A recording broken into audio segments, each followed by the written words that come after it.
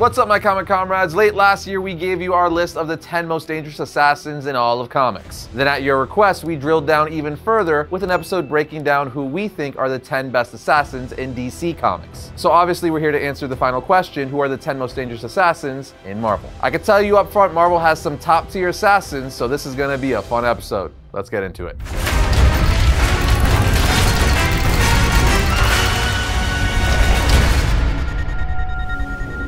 Kicking off our list is Phantom X. I feel like not many people know of him, but to those who do, he's known for his exceptional fighting abilities and mastery of stealth. He was genetically engineered and trained by a secret organization known as Weapon Plus to be the ultimate weapon. He's highly skilled in hand-to-hand combat and is an expert marksman, proficient in the use of a wide range of weapons like all types of firearms and blades. He also has superhuman physical abilities such as enhanced agility, strength, and speed, making him someone who's not easy to take down. Most notably, Phantom X has a cloaking ability that allows him to become invisible, making him a master of stealth and deception. Because of this, it's nearly impossible to see him coming for you. Also kind of cool, he has the ability to control his nervous system, which allows him to resist interrogation and mind control techniques. He's highly intelligent and has a vast knowledge of various forms of technology, which comes in handy in combat and infiltration. To sum it up, Phantom X's combination of superhuman abilities, combat skills, stealth, intelligence, and his knowledge of technology makes him one of the most dangerous assassins Marvel has to offer.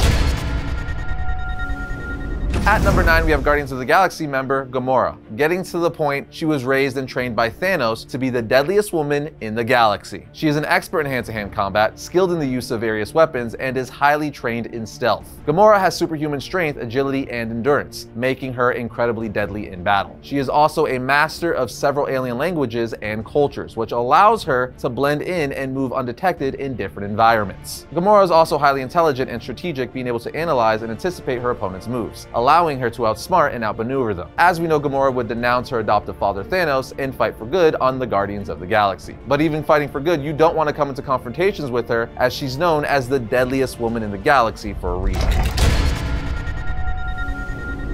Here we have a character many of you might have been expecting. That's the Punisher. Frank Castle. He's an assassin who kills for his own personal reasons after the murder of his family. He hates criminals and thinks they should be put down permanently to guarantee they won't hurt anyone ever again. So unless you want to die, you better not be making the world an unsafe place on his turf. What I think makes the character really appealing is that he's a more gritty, non-rich Batman who's willing to kill to get the job done permanently. Frank Castle has an extensive background with basically every weapon imaginable. He's an expert in hand-to-hand combat as well as being in peak physical condition. He's also very strategic and an expert tactician. His missions are always well planned down to the very last detail. Dude is the peak of having a killer instinct mixed with the skills and determination. Now, currently Punisher has been given superpowers being leader of the Hand, powered by the Hand's beast, which let him go toe-to-toe with Ares, but I'm sure it's a matter of time before he goes back to having no superhuman abilities. And with no superhuman abilities, Castle has an incredibly high pain tolerance, able to undergo surgery without any anesthesia and take several gunshots and still keep fighting. What it all comes down to is that if you see the White Skull and you're not a good guy, you better run.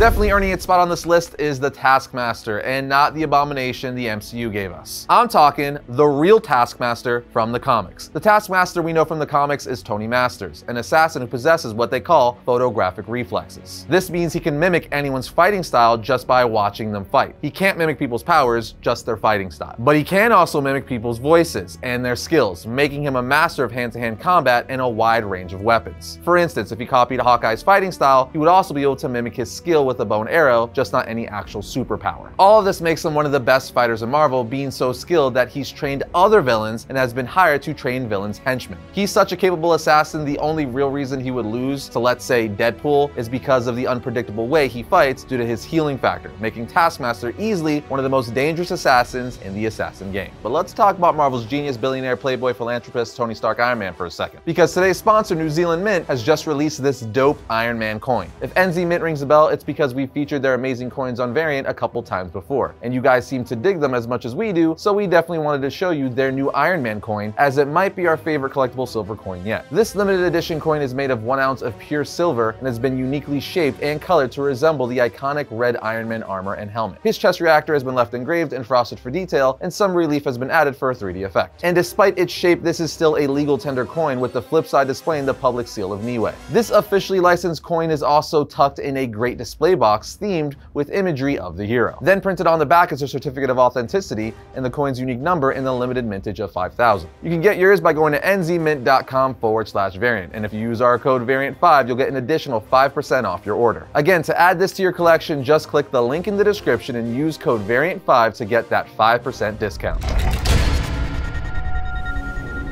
Next in line is another character you knew had to be here, and that is Black Widow. Black Widow is mostly known for working with S.H.I.E.L.D. and being an Avenger, but before all that, she was someone you didn't want to deal with. She was trained by the KGB to be a spy assassin, turning her into a living weapon and arguably the deadliest assassin to come out of the KGB. If you've seen the Black Widow movie, you know what I'm talking about. I mean, the Red Room, anyone? On top of being an expert fighter, having mastered several forms of martial arts, an expert with weaponry, and a master marksman, she was also given a different version of the Super Soldier Serum in the comics. That's right, she has a similar upgrade to that of Captain America, just not as strong. Mix that with her expert stealth skills, and she's like a true Black Widow. You will never see her coming, but when you do, it's too late, so you're as good as dead.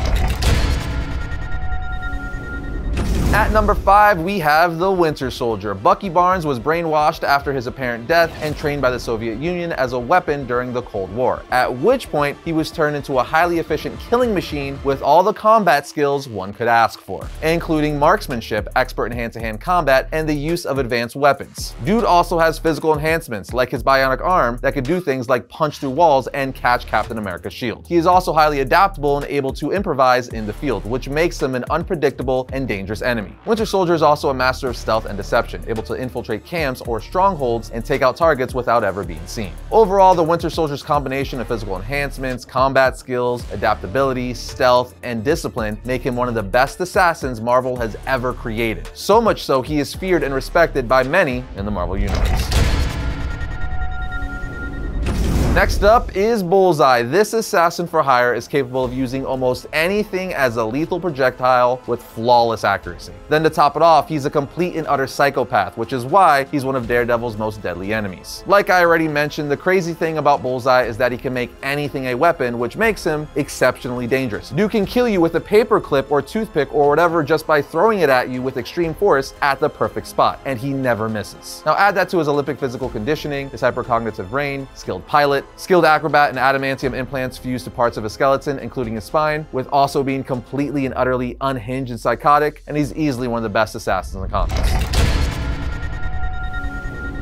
Coming in at number 3 is everyone's favorite mutant, Wolverine. Wolverine is one of the most famous characters in all of comic books as a core member of the X-Men. But way before he joined the X-Men, this dude was quite literally an animal in human form. As all comic book fans know, Logan, the man who would become Wolverine, was taken by the Weapon X program and made into a mindless killing machine. His entire skeleton was laced with adamantium, and then he also has a healing factor which makes him essentially unkillable. For a long time, Wolverine was just a murdering machine, but as we know, he somewhat changed his ways when he joined the X-Men. Don't get me wrong, he still loves a good slaughtering when the opportunity presents itself. For example, Wolverine was part of the modern version of X-Force, a Black Ops offshoot of the X-Men that uses lethal force to permanently get rid of threats against mutants. What I'm basically saying is Wolverine is almost unkillable, has an adamantium-laced skeleton, an amazing healing factor, heightened senses like smell for tracking, as well as being a lethal brawler, all of which make him one of the best assassins Marvel has. I know he's not used as an assassin all the time, but when he is, good luck. Coming in at number 2 is one of the baddest females comics has to offer, and that is Elektra. She's known as the Lethal Scarlet Assassin for a reason, and that's simply because she's known for being the greatest assassin in the world. She's been trained by a plethora of martial artists such as Stick since she was a child to protect herself from abuse. When she became an adult, she decided to become a professional assassin working for the Hand, who further trained her to become a master dealer of death with her signature size, all Raphael style. Her ability with almost any weapon, as well as her skill in hand-to-hand combat, is unmatched by nearly anyone, to the point where she can easily fight superpowered characters. That's how skilled she is. She's currently running around as the female Daredevil and teamed up with the OG Daredevil to take down the Hand, being the queen to Daredevil's king, as new leaders of the Fist. In the end, any true comic book fan will tell you Elektra is not someone you want to mess with, as her claim to fame is being one of the best martial artists and assassins in the world.